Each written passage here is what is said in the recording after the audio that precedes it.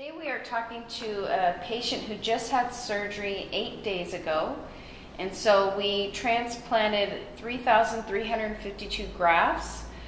We did 1,100 single follicular units, as you can see, right in the hairline. So this is 8 days.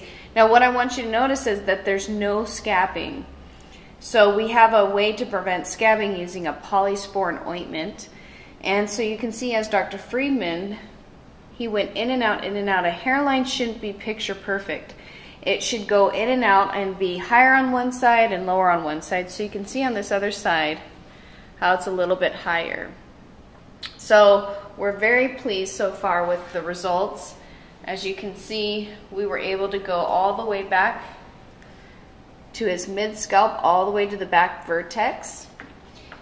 2,252 follicular units. And so tell me a little bit about your experience during the surgery. Was it painful? Oh no, it was not painful at all. It was, I mean, you feel the injections, but it's even less painful than the dentist. What made you come in now to come and do a surgery? Well, I researched Dr. Friedman's I did because of the Phoenix magazine, and then the forum, the Restoration Hair Network also recommended him, and a friend of mine also was very pleased with him. So I researched it before I chose him. So are you happy you came in and finally took that step to do the hair transplant? Yes, and I can't wait for the year to pass so I could do the next one. Good, we can either. Yeah, it was really good. And what would you say about the staff that was able to help you during the surgery day?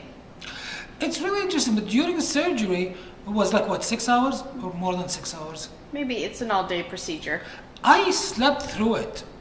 Most of it, I think, I just like woke up and then Dr. Friedman was like, oh, you're done. I'm like, oh. I felt like it was only 1 hour. Honest to God, I didn't feel it was as long as it did.